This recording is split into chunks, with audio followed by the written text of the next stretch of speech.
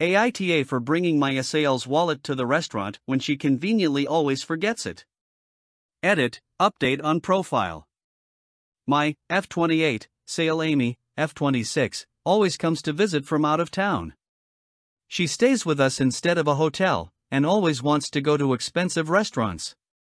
She always conveniently forgets her wallet, or domes up with some excuses as to why she can't pay her share.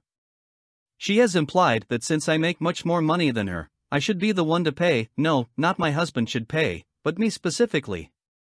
I do make a fair amount of money, but not so much that I can treat someone every time they come into town.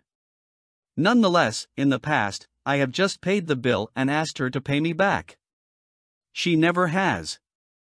She had made a reservation at an extremely expensive restaurant last night, and before we left, I made it clear that I wouldn't be paying her bill. This is where I might be the asshole, and I'll admit I got this move straight from an episode of 2.5 Men. As we were leaving, her and my husband went to the car. I pretended I forgot something and went back inside. I found her wallet sitting right on top of her suitcase. I put it in my purse and we went to the restaurant. When we were done eating, I asked for separate bills.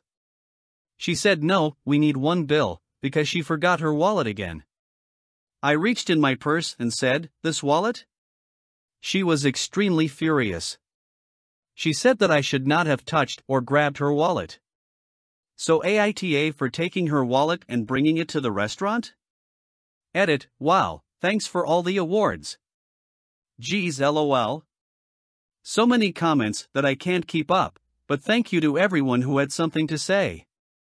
Edit 2, Amy just called me, she saw this post and she yelled at me for badmouthing her on the internet. Honestly, I don't care. Amy, hopefully reading all these comments is a wake-up call for you. Now let's look at the comments. NTA, but you totally should have flipped the switch, left your wallet at home, only brought your license so she had to cover the whole bill, then never taken her out to a restaurant again. Wish I thought of that. I love this. My play would have been to run in for the thing I forgot, grab the wallet, then get in the vehicle and say, "Oh, while I was in I saw your wallet on the counter, so I grabbed it for you." Don't want to forget that. That way it's more like a "whoa, look how nice I am for thinking of you" thing that would say I'll look like a total cow to argue with instead of "I'm onto you." FKU.